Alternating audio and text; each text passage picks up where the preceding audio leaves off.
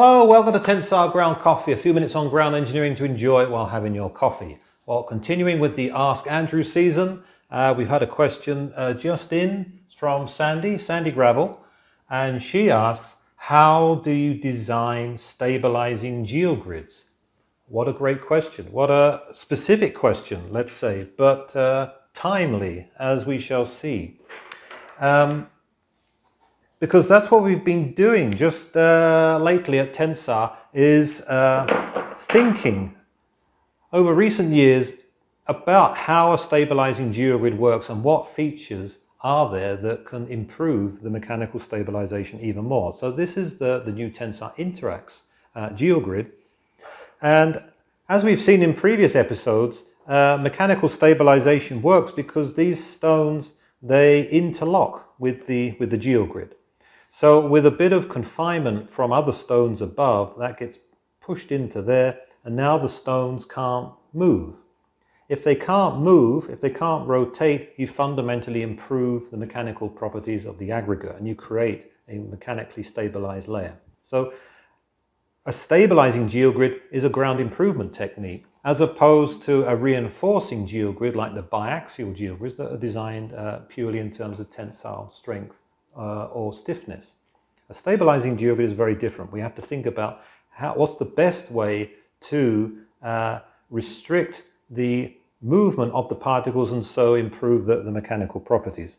So as I said, we've been thinking about how to do this, and then we come up with theories, we test out different ideas in our large tracks. You'll test in the laboratory also our trafficker test.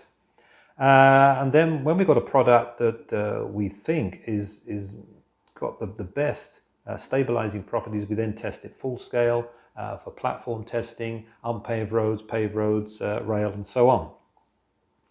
And this is what we come up with, and it's got several features that significantly improve its mechanically stabilizing properties.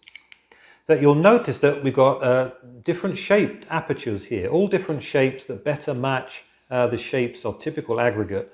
And you notice that we've got quite a large open area, particularly around here where there are no nodes. So we've got these oriented elements here with a lot of stiffness, but a lot of open space for the aggregate to pack together, so we don't disrupt the compaction. That's very important. So we want to maintain the aggregate properties.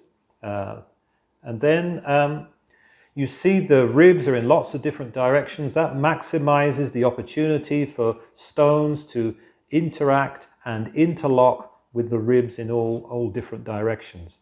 So there's actually more interlock and interaction with the stones than there were in previous geogrids. You'll also notice, of course, the changing color. That's because there's a new material on the upper and lower surfaces that has higher frictional properties, so we get better friction and also slight indentation as well, so that also any particles that are in contact with the rib here, they're getting more confined due to slight indentation and better frictional properties.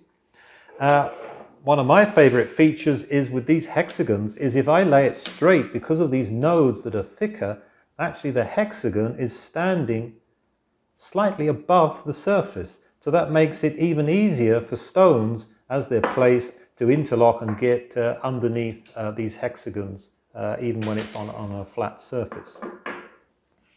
So you see all those features go into making this a much improved stabilizing geogrid product. So I hope, Sandy, that's given you an overview of how we design a stabilizing geogrid. That's all for this episode of Tensar Ground Coffee. Thanks for watching and see you next time.